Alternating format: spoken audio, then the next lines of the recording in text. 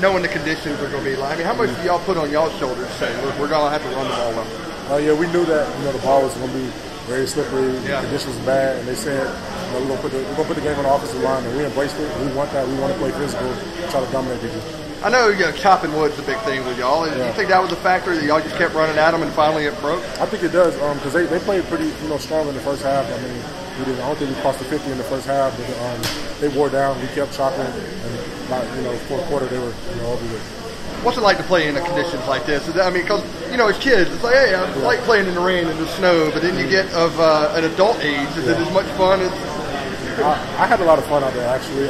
It's a lot better to me. I really play in this than play in August and it was 100 degrees outside and humid. But I had a lot of fun today. How do y'all feel y'all bounced back from last week? And what was it like in the week leading up to tonight? It was a wake-up call. We just knew that we had to get better as offense. The big emphasis was turning the ball over and getting turnovers. And as you saw this game, we did really turn the ball over. And defense, got some turnovers. So that was a big emphasis.